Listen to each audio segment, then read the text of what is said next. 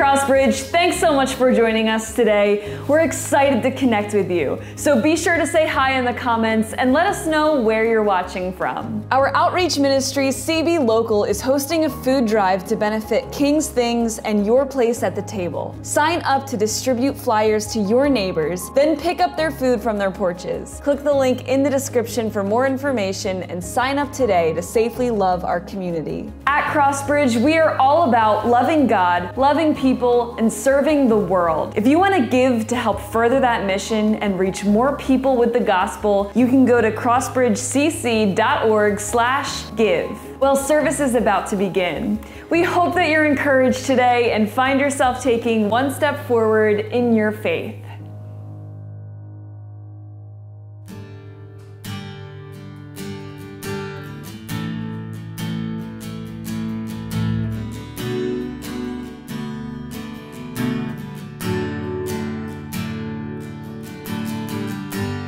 Let me listen to your melodies, the beauty falling from eternity,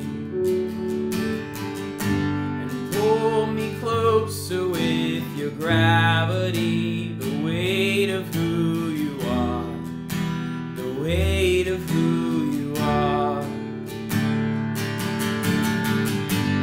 Let me wander in the mystery, and I will marvel at your majesty,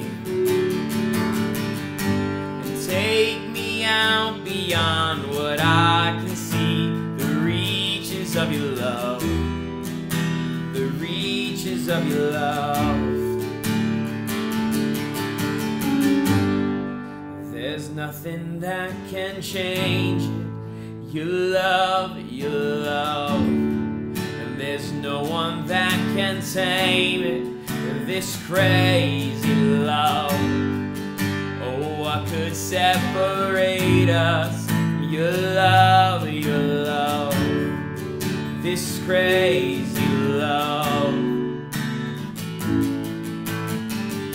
You spoke it all into existence. You hold it all between your fingertips,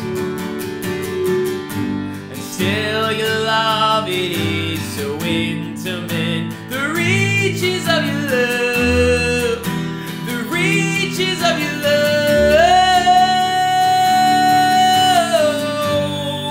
There's nothing that can change it. Your love, there's no one that can tame it. This crazy love.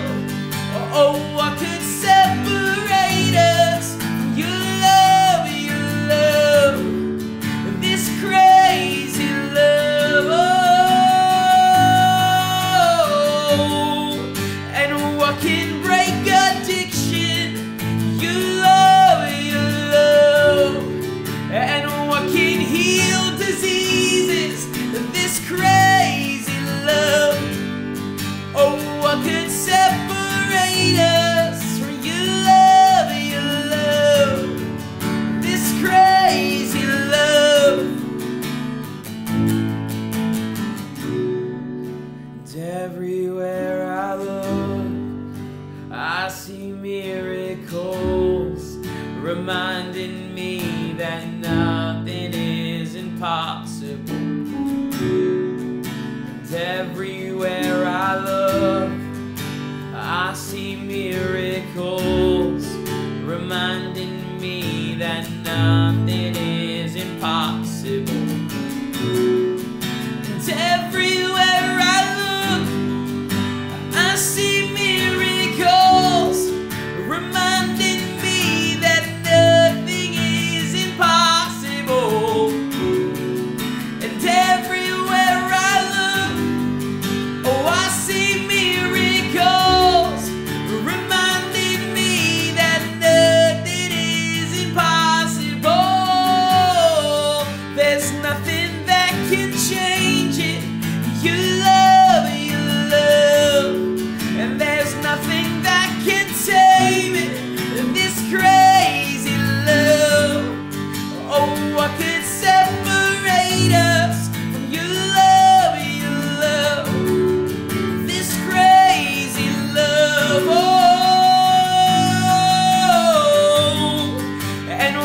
can break addiction. Your love, and what can heal diseases. This crazy love. Oh, what could separate us from your love, this crazy love. There's nothing that can change it. Your love,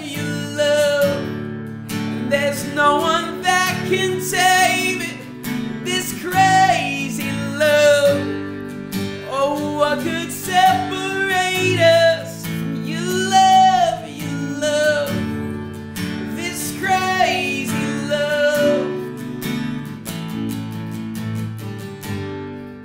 And what can break addiction? Your love, and what can heal diseases? This crazy love. Oh, what could separate us from your love, this crazy love.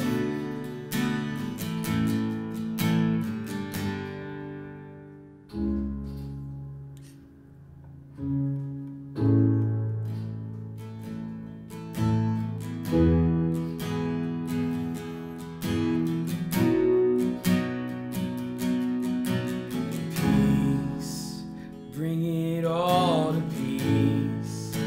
The storm surrounding me, let it break at your name, and still call the sea to still, the rage in me to still every wave at your name. Jesus, Jesus, you make the darkness tremble, and Jesus, Jesus, you silence fear, and Jesus, Jesus, you make the darkness tremble, and Jesus, Jesus,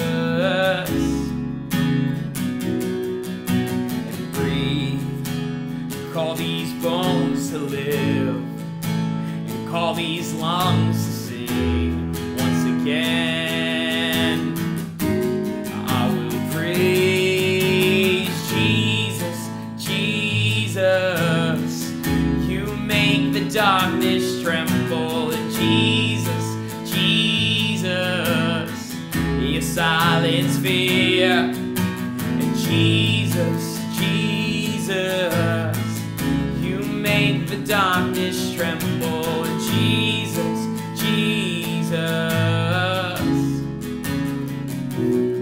'cause your name is a light that the shadows can't deny, and your name cannot be overcome,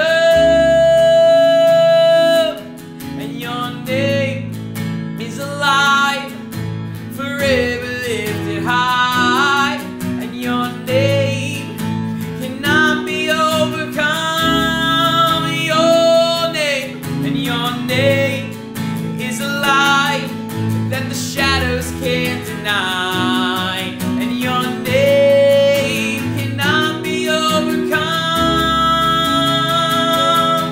and your name is a light forever lifted high, and your name cannot be overcome. Jesus, Jesus, Jesus, you make the darkness tremble, and Jesus, Jesus, you silence fear. Jesus, Jesus,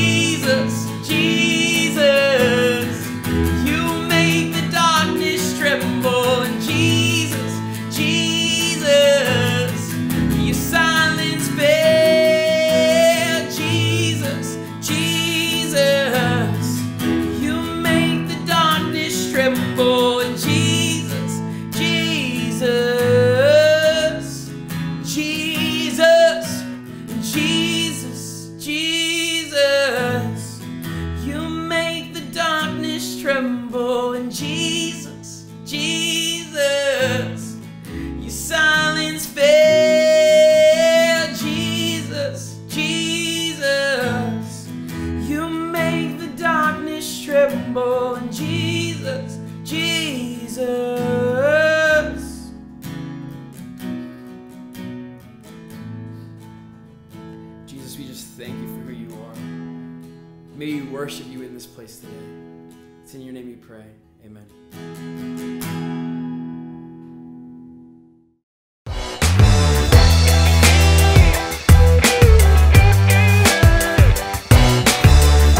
Good morning, Crossbridge family, and welcome to Crossbridge Online.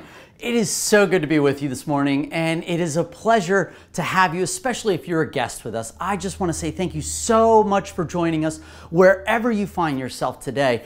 My hope for you is the same as it is for every single person who calls Crossbridge their home, and it's simply this.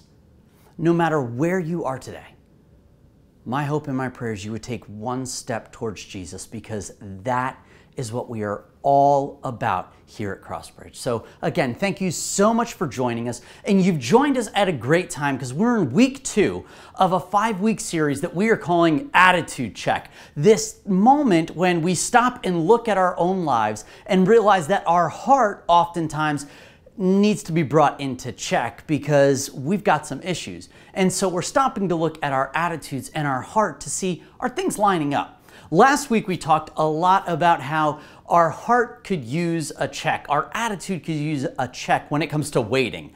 Many of us are not patient people or good waiters.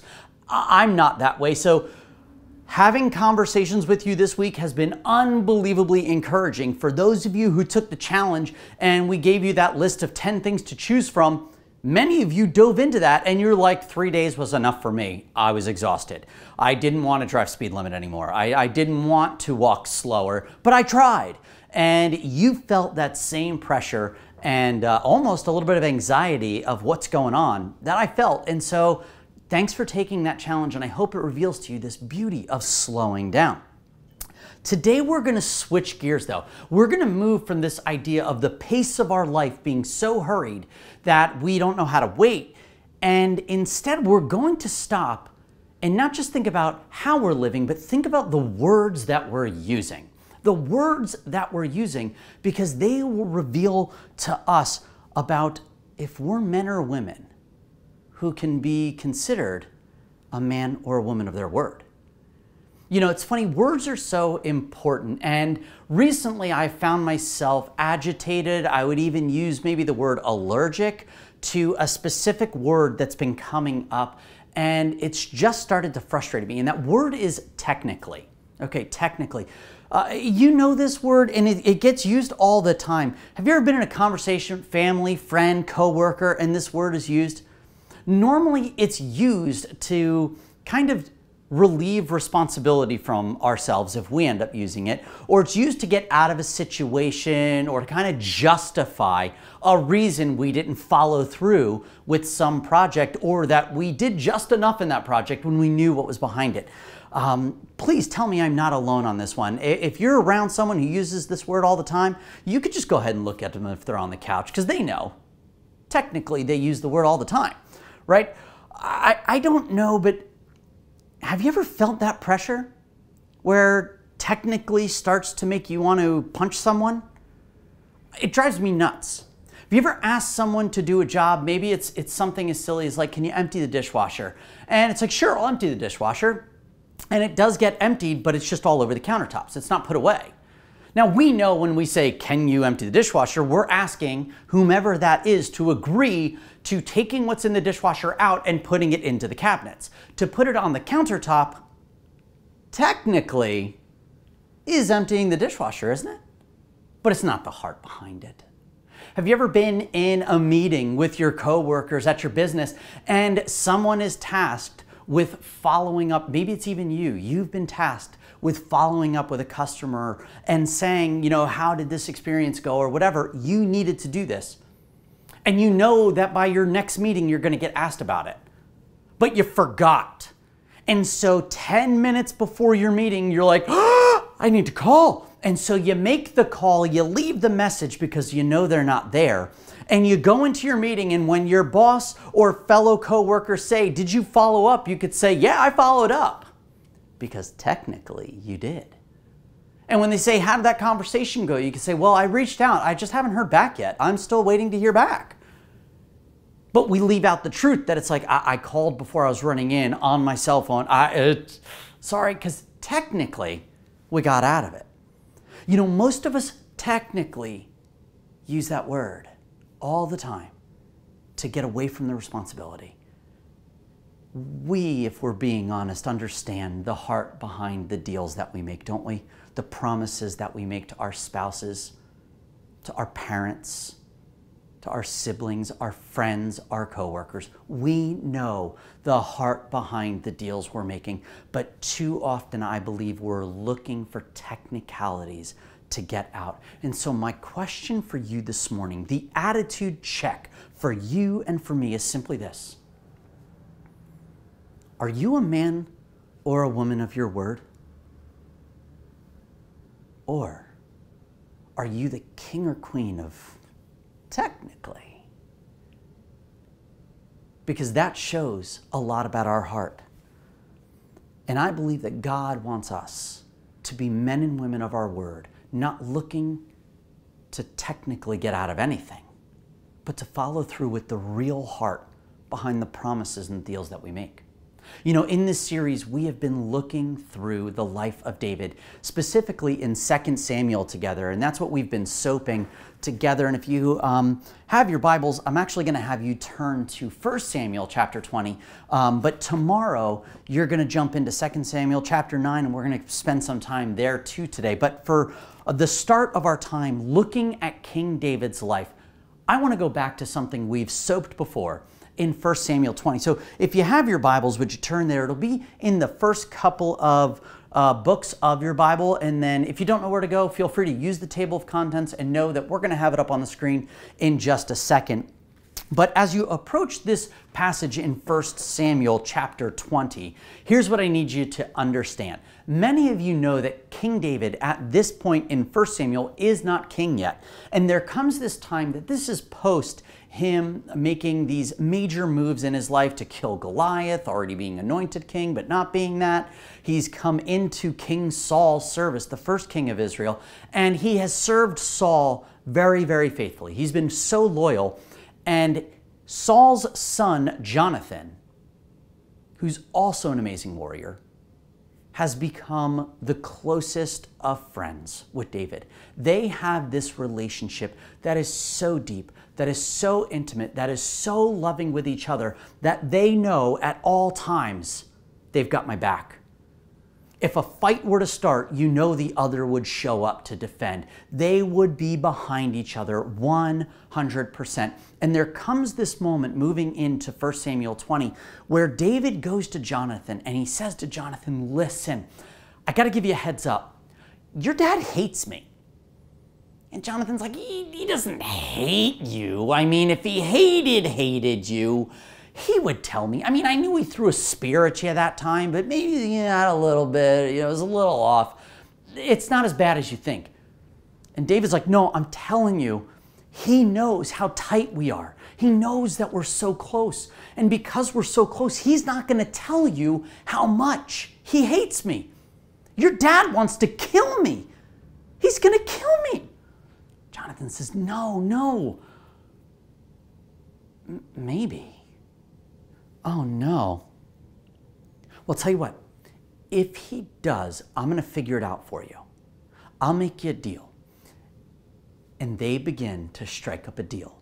You ready for this? If you have your Bibles, I want you to jump 1 Samuel chapter 20. We're going to go to verse 10.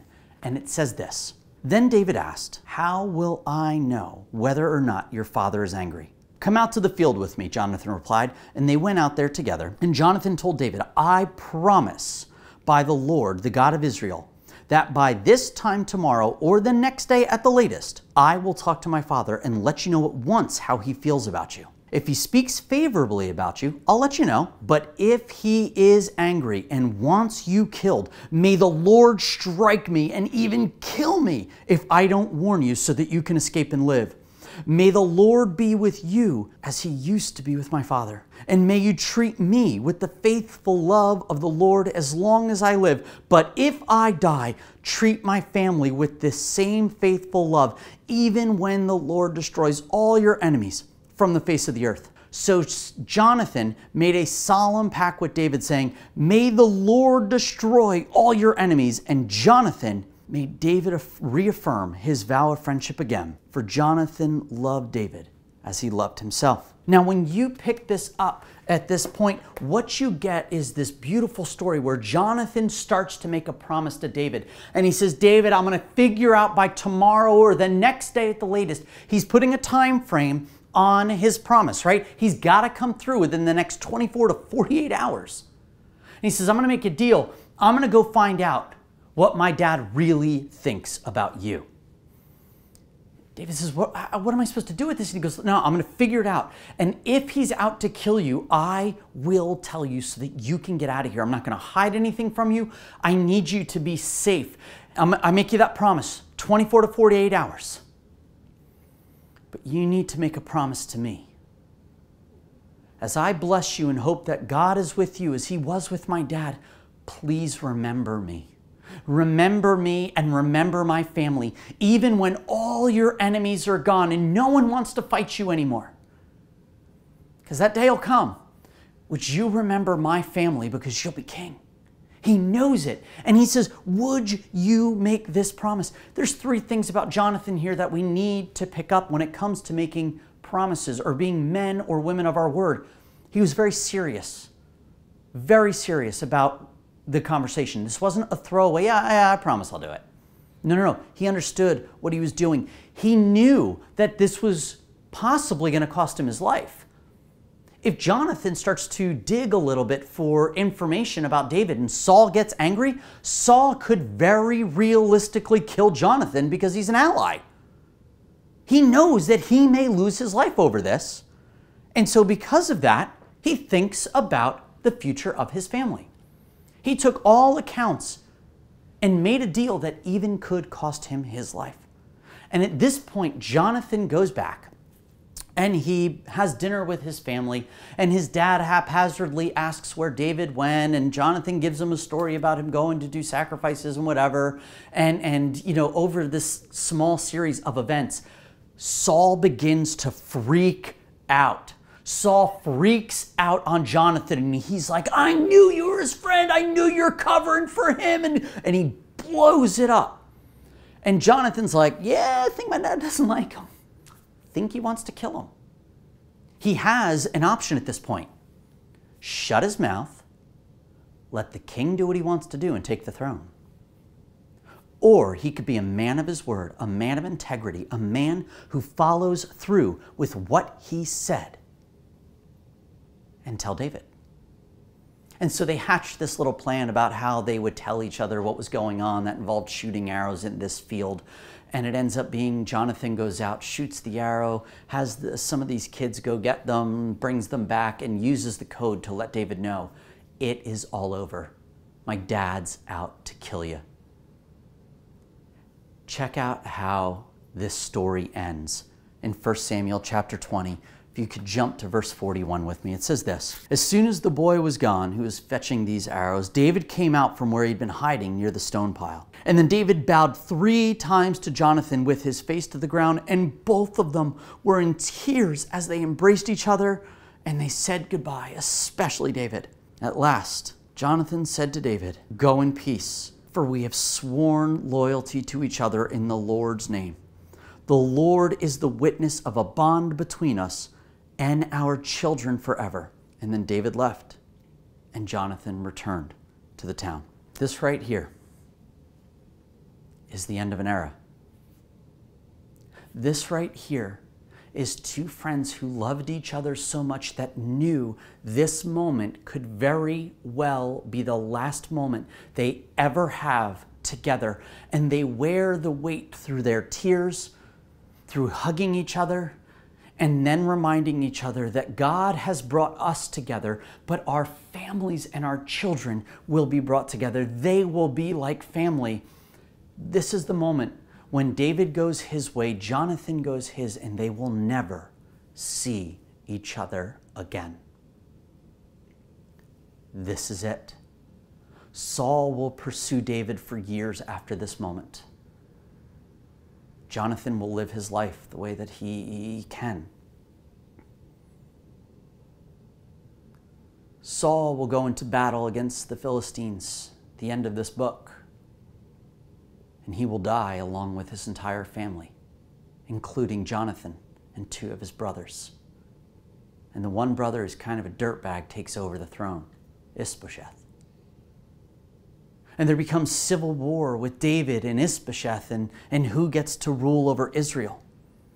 And from this moment of David and Jonathan splitting, we've got about 12 years of time. 12 years of time before David becomes the king of all Israel. And after 12 years of a promise made 12 years ago, do you really have to be accountable for a promise 12 years ago that the guy you made it with is dead and now no one was around to know that you made the promise? Do you really need to follow through with that? What does David do? This is what we're going to read about tomorrow. So I'm going to give you this great head start. Are you ready? Let's jump. 2 Samuel chapter 9. 2 Samuel chapter 9. One day David asked, and he's looking at all his leaders around, and he says, is there anyone in Saul's family that's still alive? Anyone whom I can show kindness for Jonathan's sake? It's been 12 years. 12 years, and now things have settled for David. He's king over everything, and the first thing he's thinking when he's on the throne over all of Israel isn't about consolidating power, isn't about eliminating anybody who could have been coming for the throne. It's about a promise made to a best friend 12 years ago that he knows he's accountable for. Is there anyone from Saul's family? Anyone from Saul's family that I can be generous to, that I can be kind to? What kind of man is David? David, right here, is a man of his word. Let's actually look at this whole passage. We'll just read most of the chapter because it is so good. It says, one day David asked, is there anyone in Saul's family still alive? Anyone that I can show kindness for Jonathan's sake? He summoned a man named Ziba, who had been one of Saul's servants. And he said, are you Ziba? Yes, sir, I am. And then the king asked him, is there anyone still alive from Saul's family so I can show kindness to them? And Ziba replied, yes, one of Jonathan's sons is still alive. He is crippled in both feet. One of Jonathan's sons. David's never met him. This is a son that was born when David was on the run. He had no idea this guy existed. David's probably thinking, jackpot! I hit the jackpot. It's one of Jonathan's sons. And so in verse 4, it's not like, oh, where is he? The king replied. This is, where is he? The king asked. In Lo-debar, Ziba told him, at the home of Machir, son of Ammiel. So David sent for him and brought him from Machir's home. His name was Mephibosheth. He was Jonathan's son and Saul's grandson. When he came to David, he bowed low to the ground in deep respect. David said, greetings, Mephibosheth. Mephibosheth replied, I am your servant. Don't be afraid, David said. I intend to show kindness to you because of my promise to your father, Jonathan. I will give you all the property that once belonged to your grandfather Saul, and you will eat here with me at the king's table. Mephibosheth bowed respectfully and exclaimed, who is your servant? Basically saying, who am I that you should show such kindness to a dead dog like me? And then the king summoned Saul's servant Ziba, and he said, listen, I have given your master's grandson everything that belonged to Saul and his family. And you and your sons and your servants, you're going to farm this land for him to produce food for your master's household. But Mephibosheth, your master's grandson, he will eat here at my table. From that time on, Mephibosheth ate regularly at David's table like one of the king's own sons. When you look at this, we have a story where David was a man of his word. He followed through on what he had to do. Technically, he could have gotten out of all this, right? Technically, when he found out that Mephibosheth, it's a great name, isn't it? Can we just stop for a second and say Mephibosheth? Turn to the people on your left and the right. Give them a Mephibosheth. Just feels good, doesn't it? David technically could have gotten out of this. Technically, when he found out that Mephibosheth couldn't walk, he could have said, well, the Levitical law and all these things talk so much about those who are lame that they're like unclean, so they need to be out of the city. He can't be in my city. He can't be one of the holy people. He's broken, is what they would consider at this point. You see, the reason that his legs were broken is when that whole war happened and his dad was killed, his aide took him and scooped him in his arms and ran away. Ran away. And when they were running away, the aide, the servant, tripped. And when they tripped, Mephibosheth fell, broke his legs, and they were never able to recover. It wasn't even his fault. Well, technically, it doesn't matter. You could get out of that.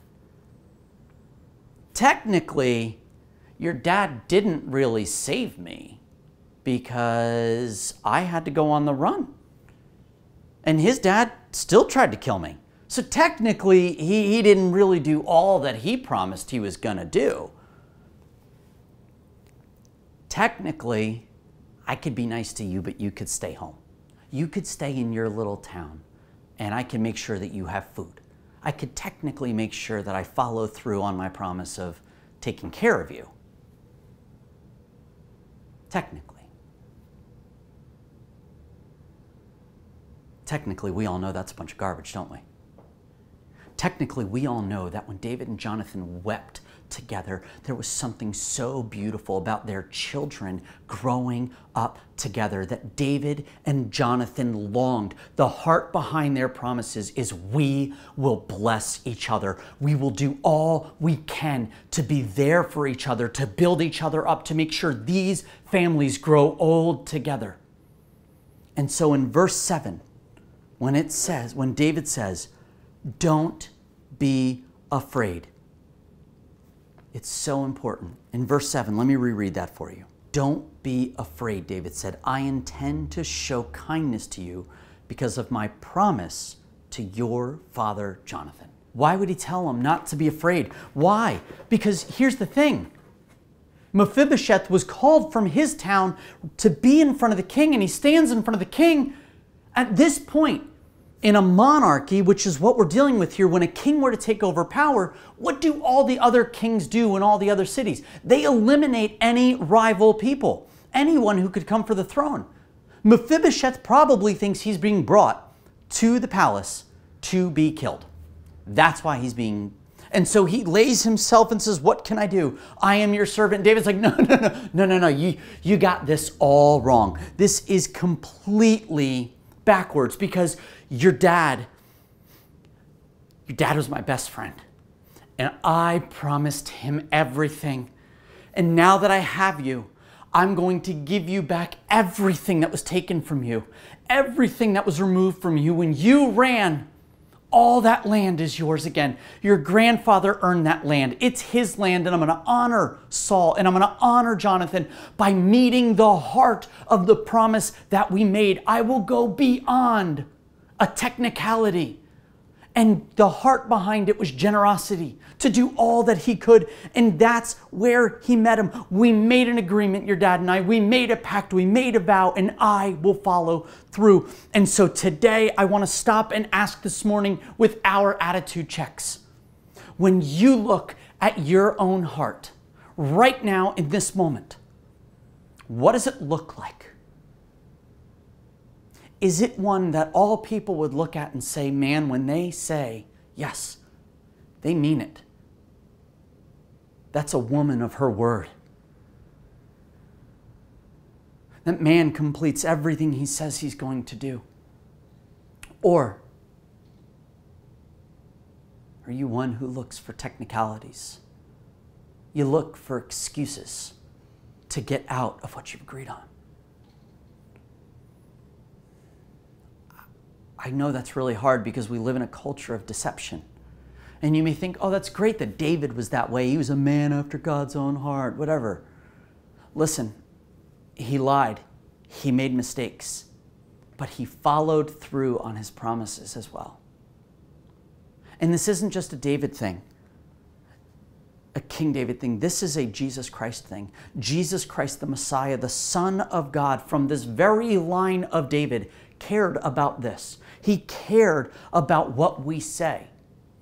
In his very famous Sermon on the Mount, which is in Matthew chapter 5, and if you have your Bibles, I'd love for you to turn there.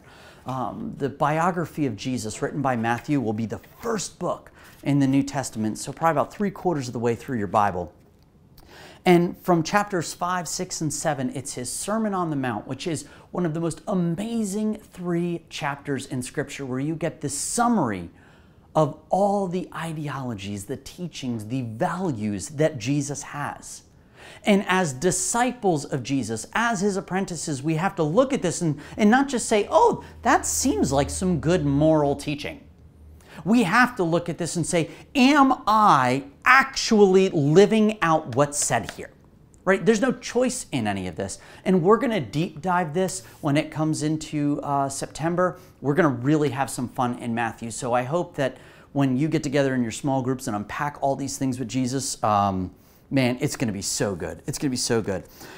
If you jump into chapter 5, Jesus says, starting in verse 33, he says this, "You have also heard that our ancestors were told, you must not break your vows. You must carry out the vows that you make to the Lord. But I say, do not make any vows. Do not say, by heaven, because heaven is God's throne. And do not say, by the earth, because the earth is his footstool. And do not say, by Jerusalem, for Jerusalem is the city of the great king.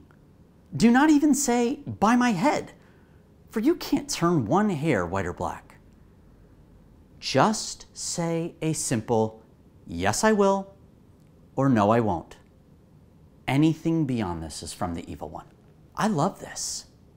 Jesus starts to press in on this idea of making vows and promises to the people of this area because, let's just be honest, most were untrustworthy. Many of the Jewish teachers of this time, they knew the law inside and out. They knew the 600 plus laws that they have all agreed to as a Jewish nation. They knew when they made promises to each other that there were technicalities. They had become experts. And technically, we could figure out a way around the Sabbath. We could figure out a way around adultery. We could figure out a way around slavery. We could figure out a way around. And they were so good at getting around the rules. And then, because of that, what happens when you begin to see people break their word over and over, or technically complete it, but you know they're not meeting the heart behind it? You lose trust in them, don't you? And so the Jewish nation had lost trust in their leaders. Because technically, they could get out of anything. Stop for a second.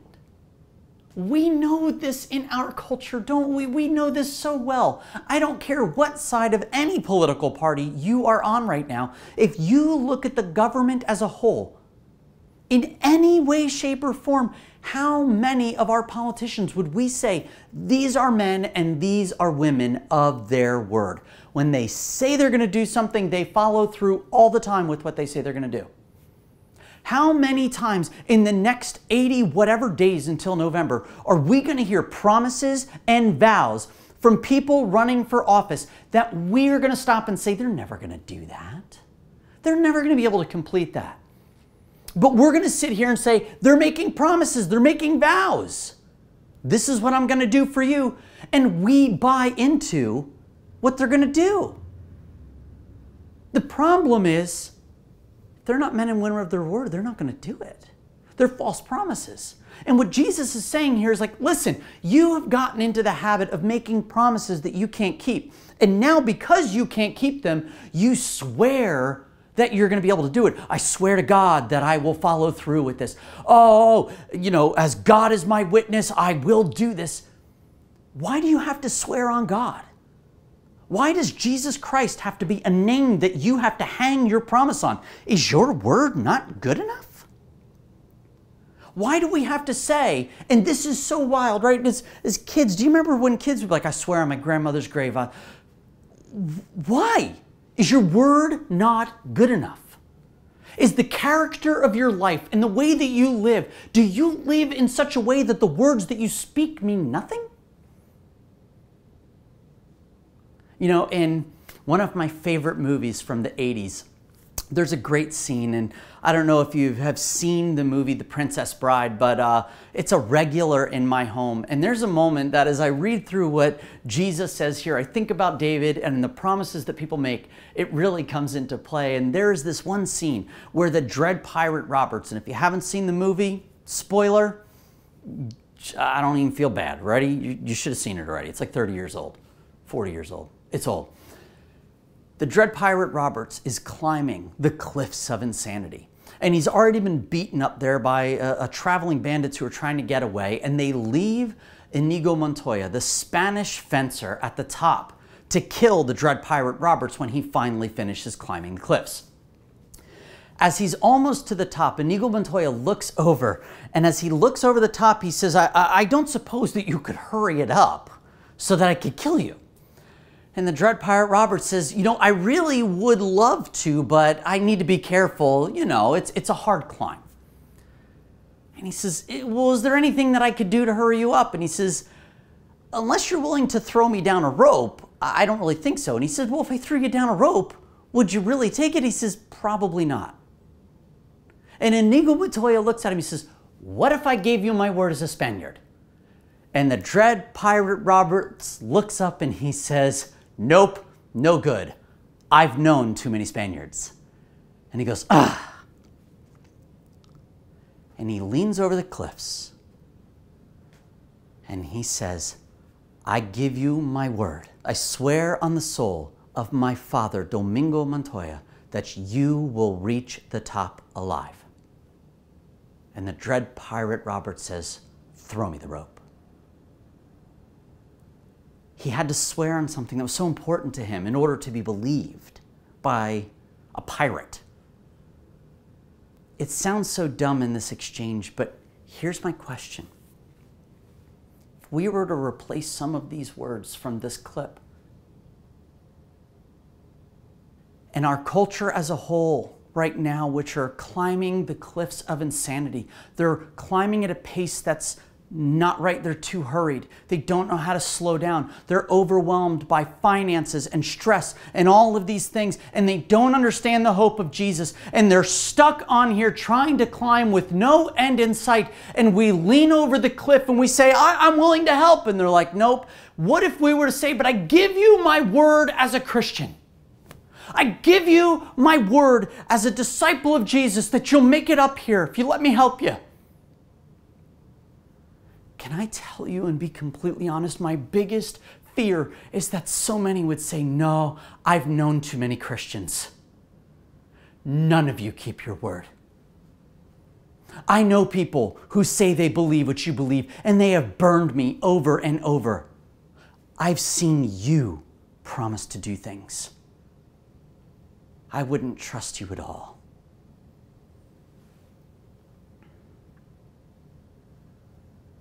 I worry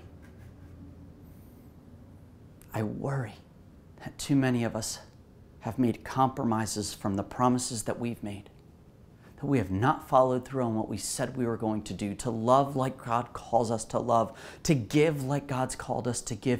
And the lives that we live look so unlike the life of Jesus Christ that if we lean over and say, I know someone who I'm dedicating my life to, who gave his life for me, I will reach over and give my life for you, like Jonathan to David, like Jesus to us. Too many climbing the cliffs of insanity at this moment. Your friends, your neighbors, your co-workers would look and say, but you don't look anything like that, Jesus. I can't trust your words.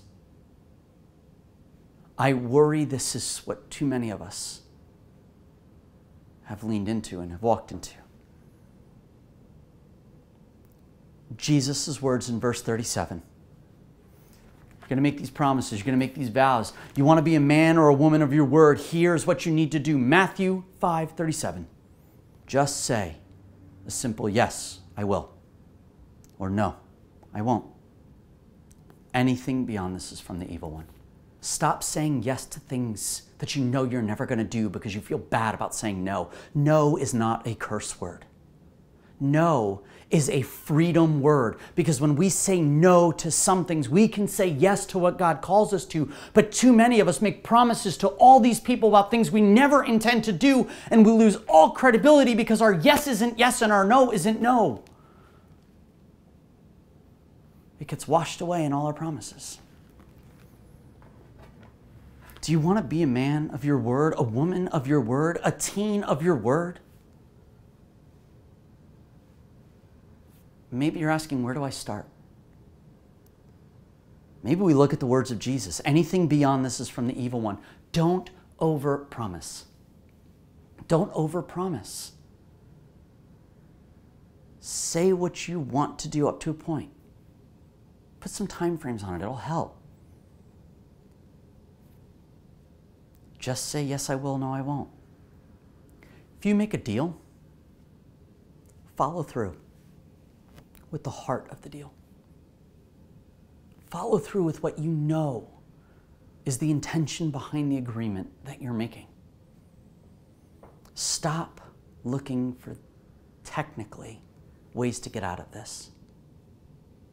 Because technically is going to become the curse word that removes the character from your heart. Technically is going to be the way that you continue to put yourself in front of others, and technically will become the word that erodes your yes and your no.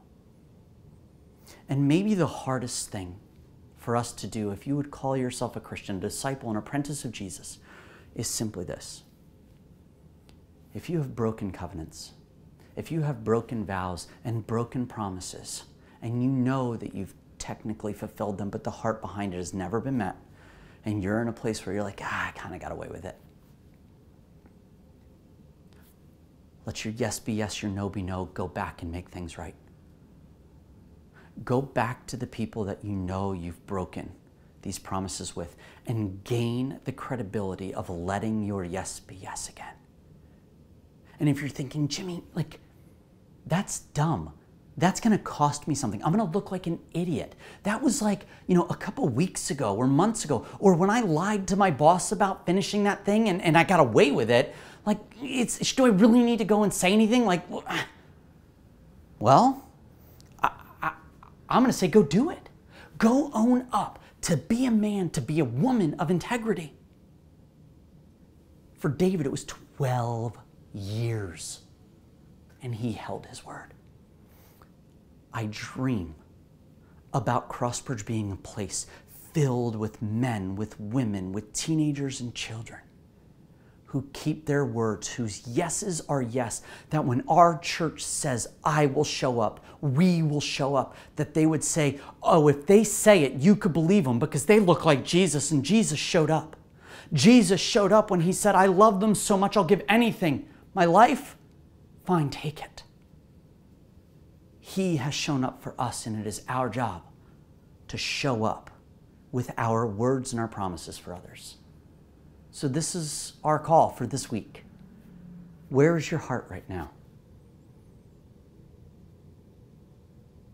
Jesus' yes was yes. And so as we move into a time of communion together, we celebrate the yes of Jesus, that he gave his life for us. We celebrate the no of Jesus, that he rejected sin, that he rejected things that were put before him that he could have said yes to that would have compromised his life, and instead he said no to give the best yes for you and for me. And so at this time, I would love for us to move into a time of celebrating communion together. And if you have your communion elements ready, we're going to give you just everyone else just a couple of seconds to kind of get oriented. And what I would love for you to do is make sure that if you're in community right now, that all people are surrounding that table together. If you're alone right now, I just want to say that we see you, we recognize that you're here, and we know that it's difficult to celebrate communion alone because it's meant to be in community, and we feel that with you. But thank you so much that you continue to do this discipline of pursuing Jesus. So let me give you a couple of minutes or a couple of seconds just to get everything ready, and we'll celebrate communion together.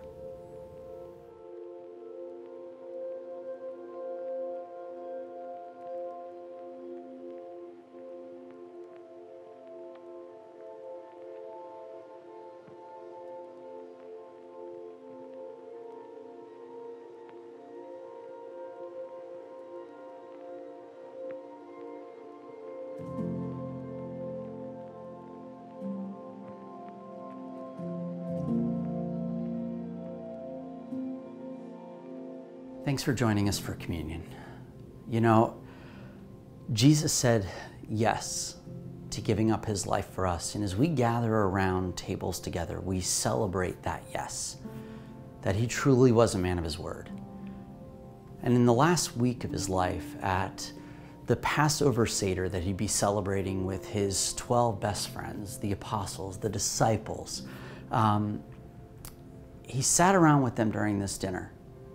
And he grabbed the loaf of bread, and they wouldn't have understood it at the time, but he held it up and he said, "Do you see this? This is my body, which is broken for you." And he would have broken it. And so at this time, what I'd love for you to do, whatever cracker or bread or whatever your carrier is, would you take it, break it, and just listen to the snap?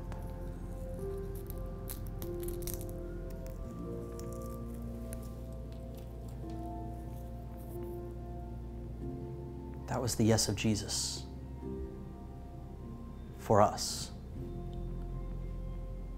And in the same way, he held up the cup at the end of Passover, which is a really important cup in the Seder, which is the cup of redemption, that all Jewish people would have understood this is about a time to come.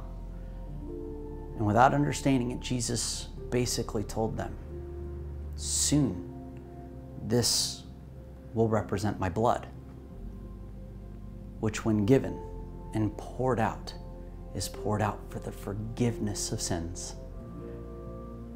And then he asks, and he asks us to remember him every time we break bread and every time we drink this cup. And so what I would love for us to do together as a community is to remember the yeses of Jesus for you and for me. As we take our bread, we dip it in our cup, and we eat, we drink, and we remember Christ together. Would you eat with me and drink with me?